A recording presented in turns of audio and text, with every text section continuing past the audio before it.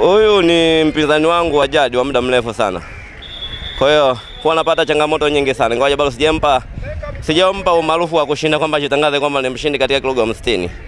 Na bado naahidi kwamba nitamstafisha mchezo Aprili mwezi wa 4. Nataka stafu kabisa aonyeshe mikono kwamba hatacheza tena 60. Kwa ujumla mashindano jinsi nilivyoyaona ni mazuri. Baada ya hapa natumaini naenda kujiandaa kwa mashindano yajayo. Natumaini hata mpinzani wangu nimemwambia kwamba ninapotoka nikirudi nitakuja kivingine. Kanishinda kwa pointi moja, lakini natumaini mashindano yajayo yataeleweka.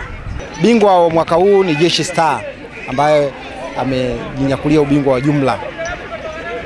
Na mshindi wa pili ni Magereza na watatu ni WWC.